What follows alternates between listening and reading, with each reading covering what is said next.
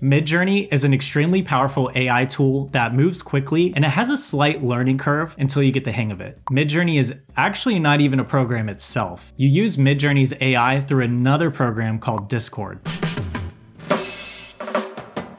In order to run Midjourney, we need to download Discord. So head over to discord.com and download for Windows. If you're on the Mac, download it for the Mac. After you have Discord installed, let's go ahead and open it up. When you open up Discord, it's going to ask you to log in with your email or phone number and then a password that correlates to that account. If you have an account, go ahead and log in here. And if you don't, click register at the bottom. Here it's going to ask you for your email, username, password, and your date of birth. After you've created your Discord account, go ahead and sign in. Next, let's head over to midjourney.com. In order to use Midjourney, you need to link your Discord and Midjourney account. Click sign in. And it's going to ask you to log in. Sometimes if you've already logged in, you can go ahead and skip this step and just click authorize. But for now, I'm going to log in. And now it's asking me to authorize the link between Midjourney and my Discord account. Click authorize. Now you're logged in on Midjourney. Let's go ahead and head back over to Discord and learn how that program works. Discord is a voice, video, and chat app. It's used by a lot of gamers and a lot of businesses can use it too. On the far left-hand side is a list of servers. These are like chat rooms. When you head into these, there'll be people inside of them that you can chat with. Let's head over to the Midjourney server. When you first get into the Midjourney server, it's going to look very complicated, but over on the left-hand side, next to the servers list, is different rooms. So if you go to the newbies room, you can see that there's images that people are creating live. Down at the bottom is a chat box, and this is where you would type your message. So I can type in something like, "Hello world," and then it will send it to everybody in the room. Sometimes when you try to open up Discord, it'll open up within your web browser. If that happens to you, you can go ahead and close it out. Let's stick with the desktop app for this tutorial. I want to talk for a moment about the Midjourney subscription plans. Right now, at the time of this video, there is 4 different plans. You have free, basic, standard, and pro plans. The free is, of course, free. Basic is 10, standard is 30, pro plan is 60. If you buy an annual subscription, it's a little bit cheaper each month. So if you know you're going to be using it for a long time, then I would recommend doing the annual subscription. Personally, I don't think the free trial is worth it. If you're going to be using Midjourney and if you want to learn it, go ahead and pay for the basic plan. If you want, you can do the monthly subscription, and if you never use it again, you're only out $10. Also, with the basic plan, it gives you the rights to use the images that you create commercially, meaning you can use them in school or you can use them for your company and you can sell them and make money off of them. The free trial will give you about 0.4 hours of lifetime or fast GPU time, which just means that your renders are going to render faster. You can have 3 jobs running at the same time, and you can have 10 of them queued up. And on the free trial, you can only create about 25 images before you have to upgrade to a basic, standard, or a pro plan. The worst part about the free trial is that you cannot use your images commercially, and you have to attribute Midjourney when you do use the images. This is why I recommend going with the basic plan. This is the plan that I use. Here you can see the outline for the basic plan. The great part about it is you do get 3.3 hours per month. I use the basic plan to create content, so I actually get a lot of use out of it. It may be more than what a lot of people need, but in the end, if you are in school or if you are using it for a business, in my opinion, it is a very good deal for $10 a month. Just like the free trial, the basic plan gives you 3 concurrent jobs and 10 jobs waiting in the queue. In the standard and pro plan, you do get unlimited relaxed GPU time, which means that it won't put you at the forefront of the line, but it will put you in the back of the line so that your images do get rendered over time. It's just a little bit slower, essentially. The pro plan is great because you get 12 concurrent fast jobs, 3 concurrent relaxed jobs, and then 10 more jobs waiting in the queue. So that's probably more than most people need. One thing to note about the basic plan is you can only create about 200 images a month. Let's head back over to Discord. If you are subscribed to a Midjourney plan, then you can actually just direct message the Midjourney bot. Over on the left-hand side, you'll have an option, and I'll get there in just a moment. But for now, if you did not subscribe to a Midjourney plan, what you can do is you can create a server and then invite the Midjourney bot into it. So that way you don't have to see all the other images that other people are making. It gets kind of messy, and sometimes it's hard to find your own images. Go over to the left-hand side on the servers list and click the Add a Server button. click Create My Own. Skip this question for now. And then let's name it Midjourney Images.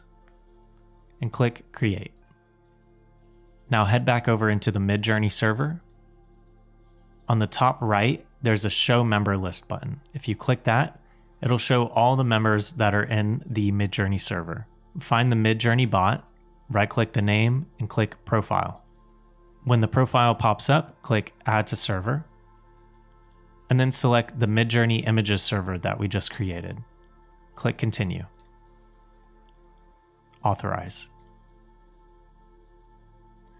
Click I am human, hopefully, and then allow access. And now you have the Midjourney bot within the server that we just created.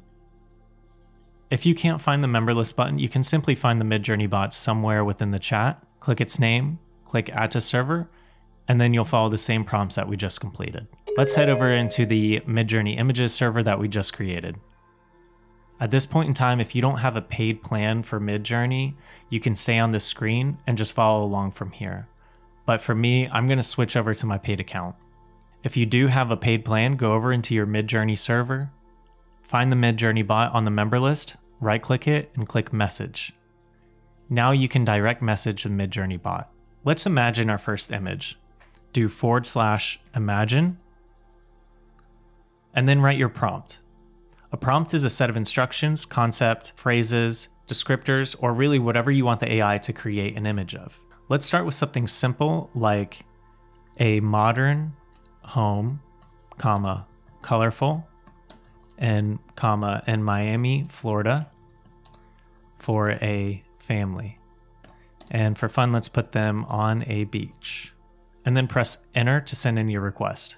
You can see that your request was sent in, and it was sent to the Midjourney bot, and it's waiting to start. 62%, and it's using the fast GPU. It's at 78%, and it's using the fast GPU time, 93%, and soon 100. All right, and there you go. That's the image that I created. You can maximize it by clicking on it.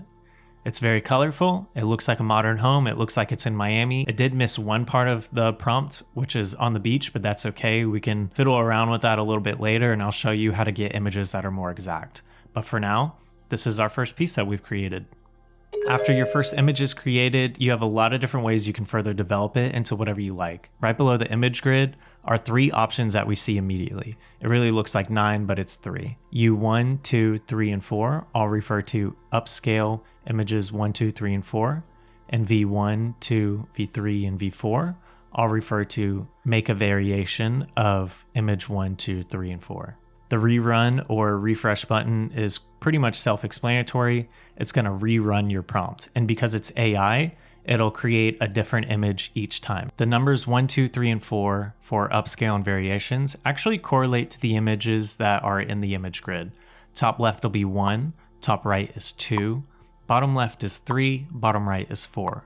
Upscale will re-render the image you like, and the output will be full resolution at 1024 by 1024 pixels. Variation will re-render image 1, 2, 3, or 4, and it'll create a new image grid or 4 new images that are slight variations of it.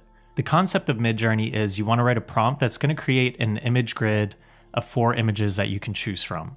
If you don't like any of them, then you can click rerun or change your prompt in some way that you'll like it more. If you do like 1 or 2 of them, then you can run a couple variations of it. Or if you do like one a lot, then you can upscale it. So let's say that you like image number 3, but you want to create a slight variation of it, or it's not quite what you want, but it is your favorite out of these 4. Let's go to V3 to run a variation of image 3. Now that it's done, all 4 images are very similar to image number 3 that we created before. So let's say that I like image number 1 in this image grid. I can click upscale, and it's going to create a 1024 by 1024 pixel image of it. When you upscale, it enlarges the image slightly, and it's given it more detail. To save the image to your computer, you can right-click it within the Discord app and click Save Image. You can click it here in the Discord app and do Save Image. Or you can head back over to midjourney.com, click Sign In. After you've signed into your account, you can see the images outlined here. Hover over it, click the 3 dots, and then you can click Save Image. I like to use the website a lot because it shows you everything that you've created and you can move through it quickly and save the images that you like. The most difficult part about Midjourney AI is writing prompts that output images that aren't only what you want, but they're also impressive. I created a Midjourney cheat sheet for patrons and I linked it in the description below. It's a Midjourney reference guide made specifically for architecture. I also created a whole video on writing prompts and it's right up there. And right below it is another video that I know you'll probably enjoy. If you like the video, please like the video and subscribe down below if you want to see future content just like this. Right beside me here are a list of patrons that support this channel. If you sign up, you get a lot of great architecture related benefits and your name gets featured at the end of the videos like these amazing people right here.